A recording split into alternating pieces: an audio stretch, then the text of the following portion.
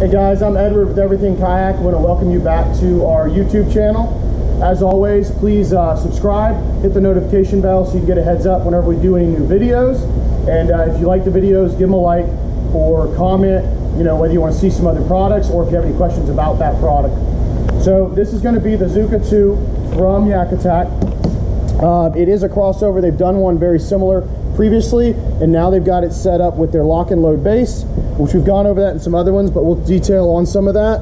What's nice, we've got the tensioner knob on the top, slides right out of the track, and we have the nice little ears on the back here that are going to help support it, again with that little rubber grommet down there, which is going to really grab in. That's what's going to help us get a really secure mount on this base when it's in that rod holder, or in that track for that rod holder. So a couple of the features. So this Zooka 2 has the extension in it, which is pretty handy. That gets us up.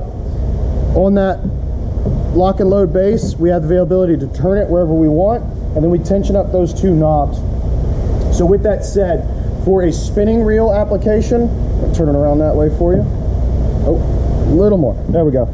So you can simply drop it in. If you want it a little more secure, we're going to spin it around to there, so it's going to catch in that little crook right there and not let us go.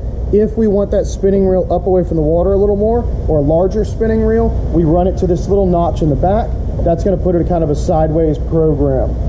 So pulling that all the way out, say we're running a conventional or a spin cast, and we want a little bit different.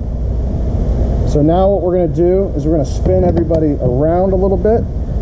We're going to use this assembly here. So this is going to have a little hole. So that trigger catch on a conventional reel is going to sit through that hole, and that is going to give you the availability to have that rod and reel secured. It's got the fairing right back here. It's going to flare out so that reel sits right on the top.